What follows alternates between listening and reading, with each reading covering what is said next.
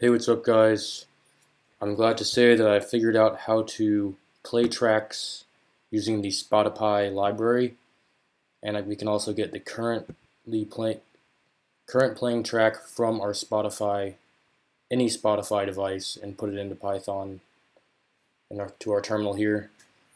So this took me a few hours to figure out, and I'm just gonna go ahead and show you guys how I figured it out, and we can implement this together.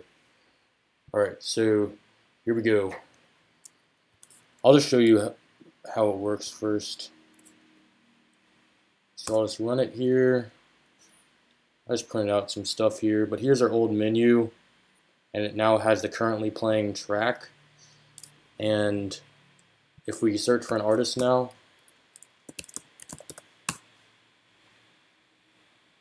it still prints out all of the songs, and it gives the album artwork. But if we select a specific song, say 98 for Running Low, or how about 92, there's the album artwork for that song, and as you can see in my Spotify library, it's playing that song now. So let's go ahead and get started. There's a few things we have to fix from the last video, and the first thing we're going to do is replace our currently installed library with a newer version from GitHub. The one we installed with pip is actually a deprecated version. They just haven't updated it on pip yet. So let's go ahead and get started here and open up Chrome, another window here. Alright, so once you are on SPOTIPY, go ahead, this link will be in the description, just download this zip file, and then we need to locate SPOTIPY inside of our library, the actual library that we have inside of our Python folder, and it's probably going to be inside of a folder called Site Packages. So go ahead and open that up.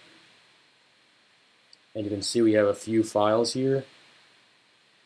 So now let's leave open this directory, and we're going to open up the new directory. So click that zip file, and then go inside your SPOTIPY library, and these are all the new files. Then open up the old one again. Okay, so basically we're just going to get rid of the old files from our library, throw them in the trash, and then we're going to copy in these new files.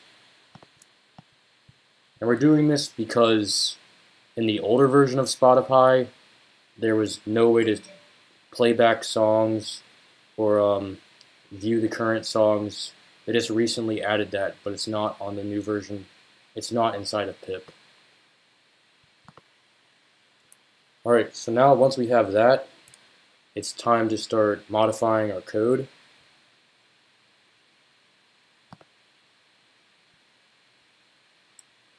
So, first thing you're going to need is a new scope.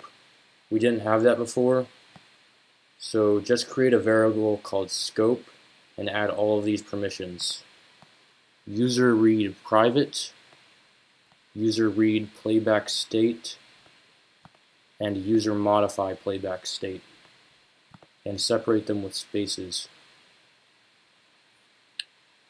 And once you have those, go ahead and add a scope to your token.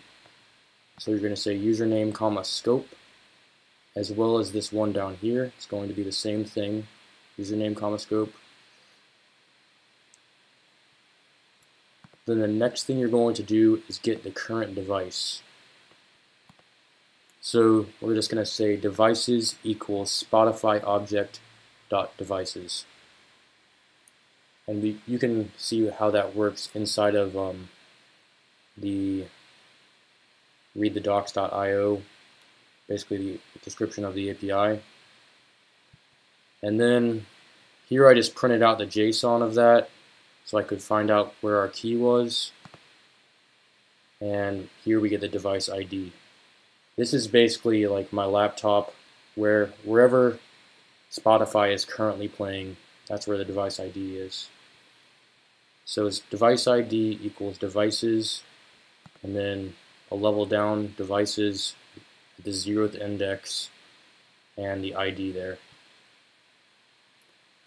Next, we're going to get the track information. So track equals Spotify object.current user playing track. And I actually had somebody make a comment in my last video that they wanted to find out how to do this. So here is how you do that. And then you just print out, here I just printed out the JSON to kind of visualize it. And then this is the JSON key right here of the artist. So track, item, artists at the 0th index name. And the track is at track, item, name. And then if you're not currently playing a song, it'll send back null. So I just said if the artist does not equal null or blank, print currently playing artist dash track. And that's just kind of concatenated together there.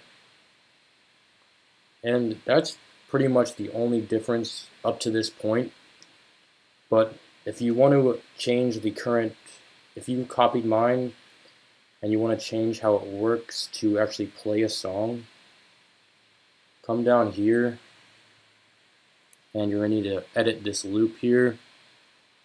I just said song selection equals input, enter a song number to see album art and play the song. I added that little bit in there.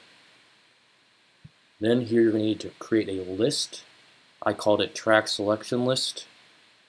Then you're going to need to append the track that they selected to that list. So track URIs at the index of the integer of song selection. And then you just go ahead and start the playback. So Spotify object.start playback, which wasn't possible before. And then we have the first parameter, which is the device ID, and that's the current one that we're using right now. And then the second parameter is a context URI, and we don't need that one, so we just pass in none. And then we have the track selection list, which is basically just the song that they selected. And then down here we have the same as before, web browser.open track art, and it's the int of the song selection. So that's basically it, guys. I hope you guys find this useful, and you can now play tracks and modify tracks. And if you need any other permissions, just go back to Spotify's website and look at the authorization scopes and add those to your list. And make sure you read about all of the functions on spotify.readthedocs.io. Alright guys, I hope you enjoyed it and have a great day. Thanks for watching, and please subscribe. Thank you.